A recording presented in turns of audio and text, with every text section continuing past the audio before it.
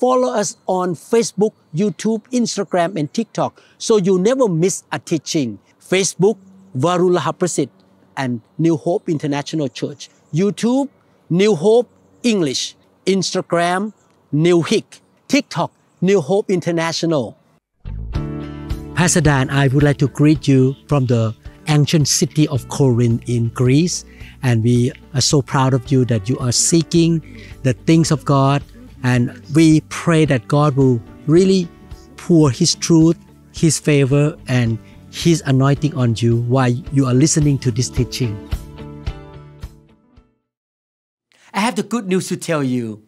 God's plan and purpose in your life cannot be stopped by anybody as long as you walk by faith, you trust Him, you follow Him, and live for His kingdom wholeheartedly. I want to read 2 Timothy chapter 2 verse 9 to encourage you. And because I preach this good news, I am suffering and have been chained like a criminal. But the word of God cannot be chained. The Apostle Paul was called by God to be an apostle and to preach the good news to the Gentiles. Because the Apostle Paul was sharing the good news and helping many people in his generation to be born again, to be disciples of the Lord Jesus Christ. The devil was not happy with him. The devil wanted to get rid of him. Therefore, he was put in prison. The closer he got to his destiny, the more obstacles he was facing. He was alone in a dungeon. It looked as though God had forgotten him. But the truth is, God still sits on the throne. He still works behind the scene, and God still worked with him. God knew what is best for his life. God knew how to use him to impact the world, even to this generation, many thousand years later, and to the international people like me. I'm Thai. The ministry of Apostle Paul really impacted me. Paul did not feel sorry for himself. Paul did not complain while he was in the prison.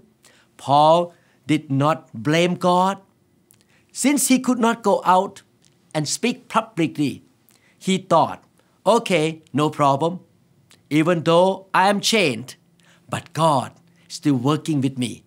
I will start writing letters to the churches. He wrote nearly half of the books of the New Testament, much of it from a prison cell. Even though he was in chains, his enemies could not stop what God wanted him to do for the kingdom of God. They thought they were stopping him, but they caused his voice to become even amplified. He wrote many letters and now become a New Testament that all the people in the world who believe in Jesus could read and could grow spiritually. Some 2,000 years later, we still feel Paul's influence by the leading of the Holy Spirit. What they meant for harm for him, God used for good. This is the way God works. Sometimes when we face obstacle, persecution, rejection, and wrong treatment toward us, God can use it for the good of His kingdom and for our life as well, so that God's plan for our life shall be fulfilled. Genesis chapter 50 verse 20 talk about Joseph. Joseph was sold to be a slave in Egypt. Joseph was lied about and he was put in jail. It sounds bad. It sounds like his situation looked worse and worse and worse.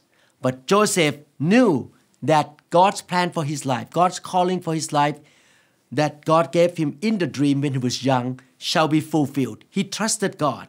Genesis chapter 50 verse 20 say, you intended to harm me, but God intended it for good to accomplish what is now being done, the saving of many lives. We should remember the scripture. Even though things look bad, but eventually God's plan will be done in our life. Believe me, this will happen to you as well, that no matter what happened, the rejection, the misunderstanding, the persecution cannot stop the plan of God in your life. God will turn it around and make it good for His kingdom and for many lives in this world. God wants to use you to be the light of the world, to be the salt of the world, and to be the blessing to the nations. Let us have our goal that we're going to be the blessing to the nation. We're going to walk according to God's plan, calling, and purpose for our life. And our life will make a positive impact to people in our generation and the generation to come. This is a high level of Christian walk. We want to be an eagle. We walk in the level of high faith and high calling that God has for us. Romans chapter 8 verse 28 say, "And we know that God causes everything to work together for the good of those who love God and are called according to His purpose for them." I believe you love God. I believe God has a calling in your life. Find your calling. For example, for me, even though I was born in Thailand, I was born as a Buddhist, but eventually God called me into the kingdom of God. And God called me to be a pastor of a local church in America. My original English language was not that good because I studied French when I was in the Catholic school since I was a young boy to high school.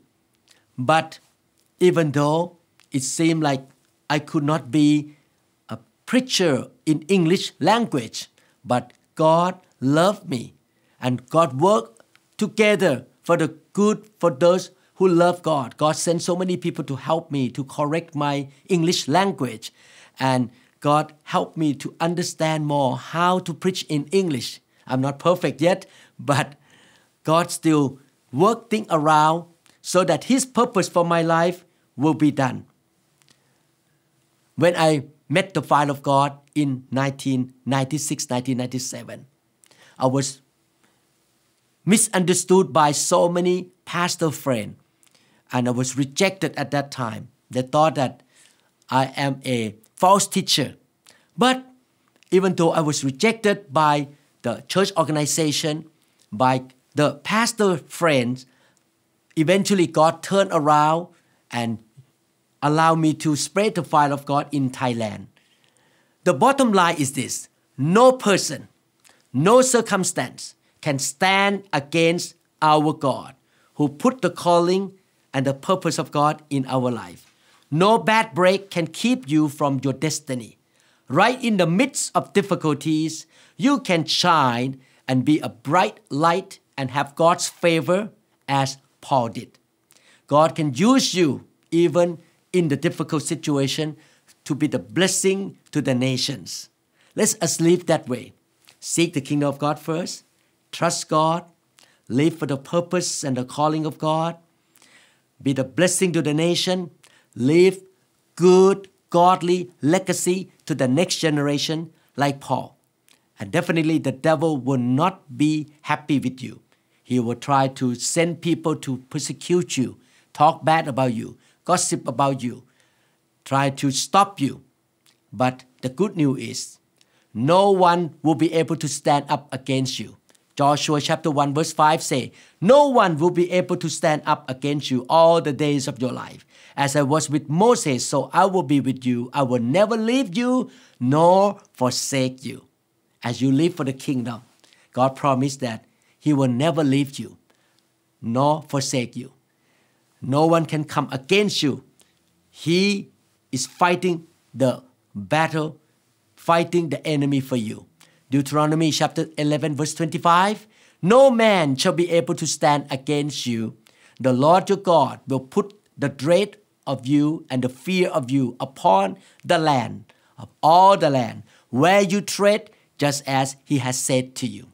God is with you, and God will give you victory eventually. God will use you to be the blessing to your family, to your friend, to your church, to the nations. No matter where you are or who you are or where you find yourself at this very moment, you will likely have reached a point where you question what your purpose in life is. You might be going down a career path which feels unfulfilling. Or maybe you have only just begun to search for your purpose in this world. Either way, rest assured in knowing that the Bible says that God has a plan for you. You need to listen to the Holy Spirit. You need to offer your life as a living sacrifice. I did that in 1985. I gave my life to God and say, let your plan be done in my life. I surrender to you. I offer my life as a living sacrifice. And after that day, God led me step by step. And no matter what happened around me, bad or good or misunderstanding, the attack of the enemy, God still keep going with me and lead me higher and higher to fulfill the calling of my life. God has a plan for you. That's what the Bible says. Proverbs chapter 19, verse 21. Many are the plans in a man's heart, but it is the Lord's purpose that prevails. When you can no longer control what happens and the things of this world, you will start to realize that there is something much bigger, greater out there than your own plans. God is bigger. He is the master and the king of the whole universe. He will help you. And no matter what happens, He's still in control. You can no longer rely on your own wisdom alone, but you can rely on God. You don't rely on your own smartness, your own plan, your own education, but you rely on God. You depend on the Lord. Job chapter 42 verse 2 say, I know that you can do everything and that your plans are unstoppable. God's plans are unstoppable. That is in Good Word Translation. How about in another translation? The Bible says in Job 42 verse 2, New King James Version, I know that you can do everything. I know that God can do everything. Let us trust God. Let us believe that God is in control. And as we walk with Him, we are in His palm. We follow Him. Even though we fall, He can pick us up. He can help us. He can do everything. And that no purpose of yours, of God, can be withheld from you. Wow. Do you trust God? That His purpose for your life cannot be stopped, cannot be hindered. Even though sound like you are in the chains like the Apostle Paul, but God still can use you and bless you and give you favor. The scripture tells us that He has already overcome the world and will never let anything get in the way of His purpose for your life. Our God is a victorious God. I want to encourage you. Cheer yourself up. Be joyful. Believe God. Trust God. His purpose for your life shall be accomplished. You just trust Him, follow Him, and don't get upset, don't blame Him, don't complain.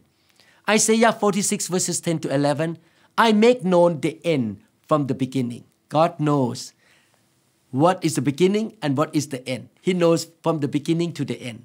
From ancient times, what is still to come. He knows the future.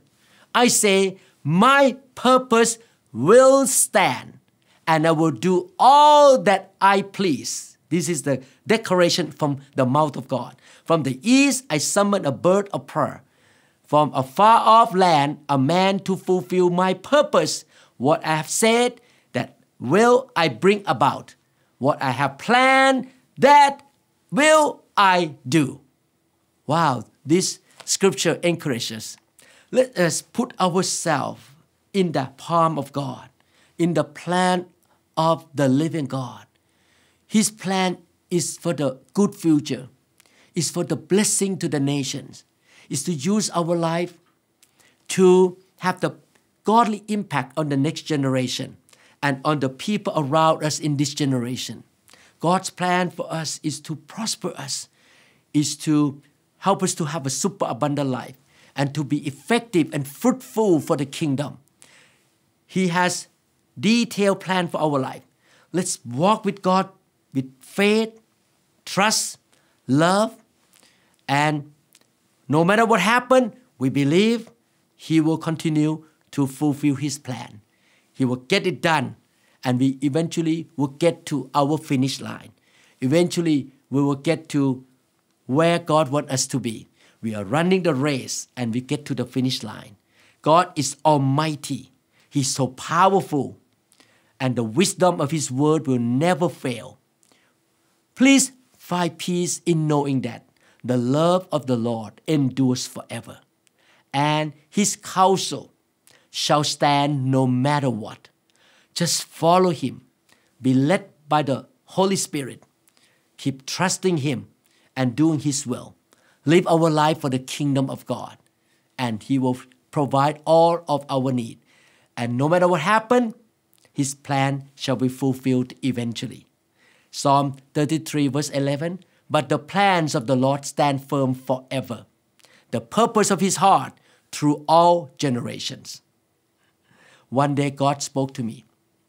Son, do you know that I am the greatest person in the whole universe, heaven and on earth? I'm the King of all kings. Do you trust me? Do you believe that I have all power? Do you believe that I am more powerful than the devil and the enemy and anything in this world? Wow, when God spoke to me like that, I have faith. Oh, yes, God. From now on, when I pray for the sick, I believe you are more powerful than that sickness. From now on, I'm going to have peace and joy. I trust you. You are in control. And I'm going to serve you. I'm going to serve the King of all kings, the King of the whole universe, who the greatest, has the highest wisdom, the highest power. He knows everything. He is omnipotent. He is omnipresent.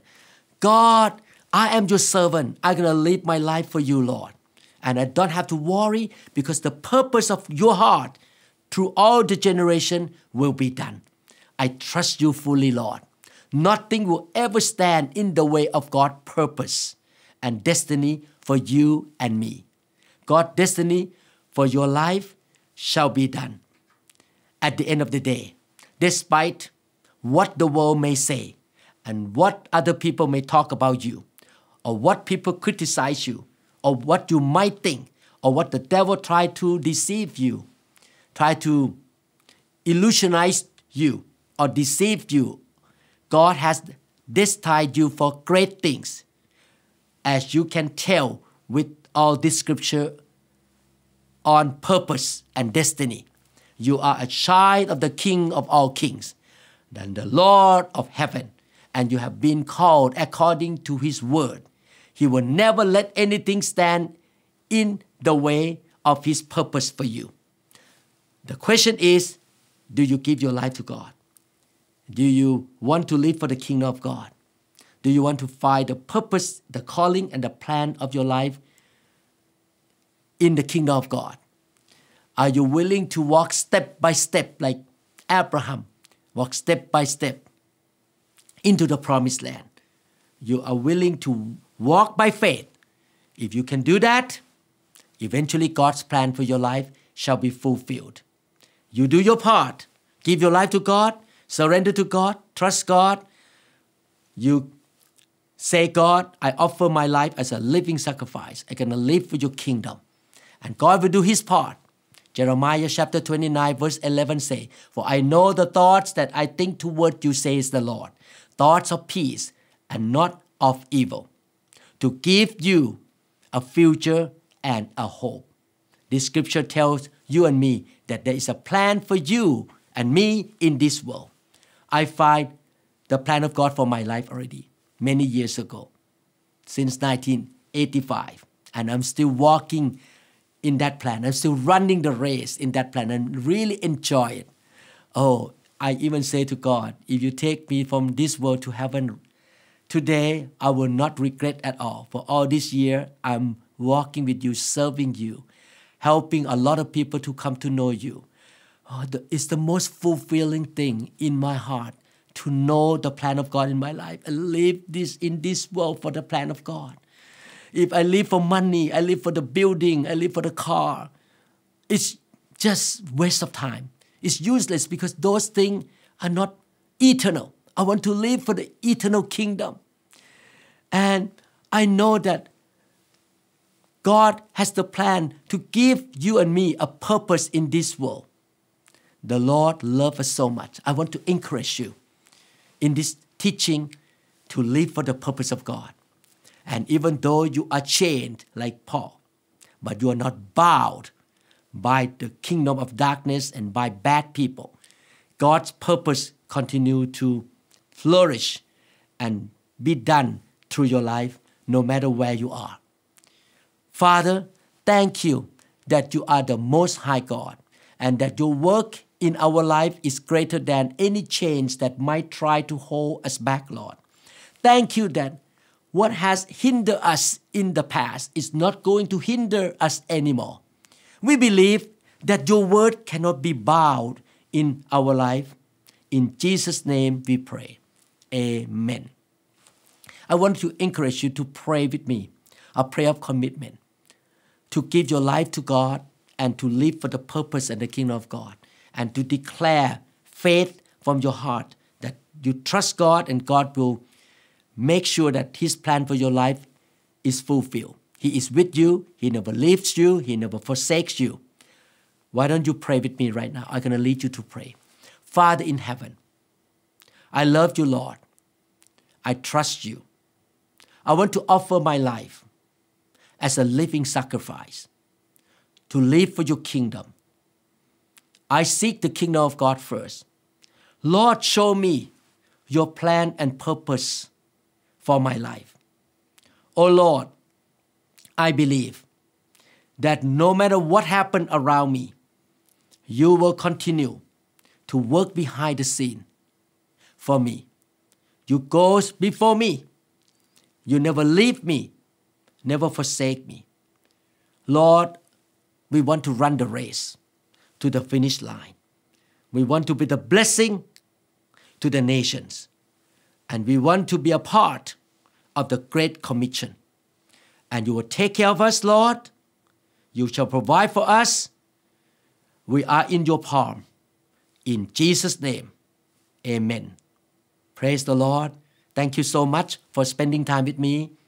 Please listen to this teaching again and again to build your faith and understanding. And make sure you listen to other teachings in this series as well, and many other series. I like to teach everything in detail and in systematic way, so you learn many subjects in the kingdom of God. God bless you. Love you. Thank you so much for listening to the whole teaching. I believe the Lord is so proud of you, and He will bless you so much because you are the seeker of the truth of God. May the Lord give you anointing, power, and grace to practice what you learn, and you shall be the blessing to the nations. I would like to invite you to listen to other teachings in this series and other series as well. Believe that the Word of God is the medicine to your life, and you shall be healthy and strong. God bless you.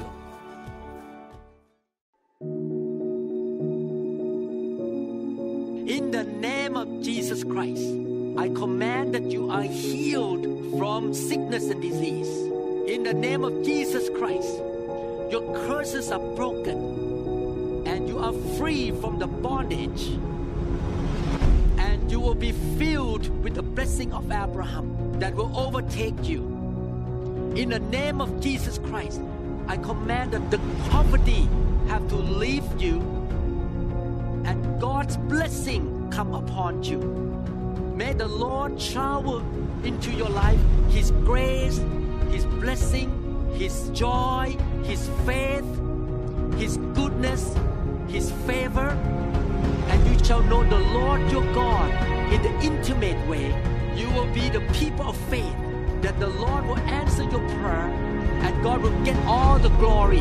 I command that the mountain in your life must be made flat, and you shall have supernatural breakthroughs in your life. The provision, the healing, the victory of the kingdom of God shall follow you, and you shall be His witness in this generation. May the Lord bless you in the name of Yeshua HaMashiach.